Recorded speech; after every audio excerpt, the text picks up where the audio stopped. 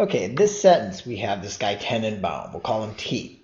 And simplifying the sentence, we can see he is going against or challenging this idea here that the human mind is a blank slate. If you need elaboration on that, after the comma we have elaboration. What do we mean by a blank slate? Well, the mind can be molded or changed at will. So T is against the idea that the mind can be changed at will, and he has this research here on infants who show that certain preferences are not something that can be molded at will, but are something that may well be set or determined.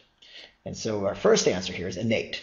So if something is innate, you're born with it. So it can't be changed. So that's a perfect answer.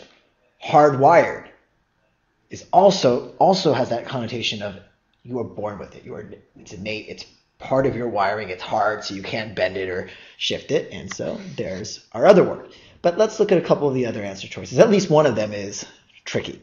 Indiscernible doesn't match with the idea of fixed or set. Let's put fixed in there too, because I think fixed works well.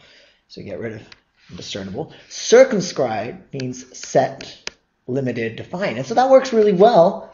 However, it is different to say that something is, that you're born with something. It is innate. It is in you. It is hardwired. Versus the idea of circumscribed shows that something is limited. It is set in terms of its boundaries. It doesn't have quite the connotation as A and B. So we can get rid of it. Now you'll notice, but hey, Chris, that kind of went with your word pretty well. It did. So let's say that there was no hardwired as a word down here, and perhaps there was set, or another synonym for circumscribed. Then that would be the answer. That's why this one is tough, because yeah, if it were just a one blank sentence or text completion, then sure, circumscribed could probably work. And in this case, though, there's no pair, so that's why it doesn't work.